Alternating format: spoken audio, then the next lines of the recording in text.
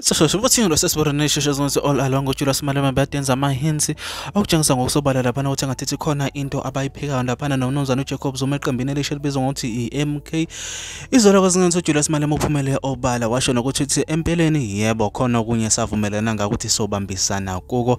Ebuza laphana ukuthi kungabe kube kunjani ubudlelwane bakhe naye laphana uJacob Zuma wathi buhle kakhulu futhi impela bazobambisana uyaqinisekisa. Lokho asinganda khona ngamagama sentethe video share by comment section ukuthi thina uvo lwakho no ngobe ngempela nawe kwakuyinto efisayo nokuthi ubone amaqembu athizeni ebambisana neMK kuyiwa phambili of Mkhonto Wesizwe and the return of Mr. Jacob Zuma.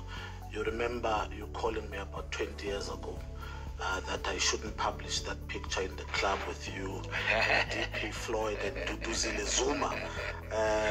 I don't know, maybe Duduzile Zuma's finally gotten the two of you together. Let's talk about MK. Do you speak to the old man? What is your current relationship with him? My relationship with the old man is very good. I spoke to the old man. He launched that thing on the 16th of December. We met on the 15th of December, if not the 14th, somewhere there. And he had actually suggested that there should be such an engagement to brief me about then his next political move. And I had a different view. And I said, look, we are here as the EFF, and we think we've got solid structures and good election machinery. We can actually, with your endorsement, make some inroads in difficult areas where we couldn't make inroads before.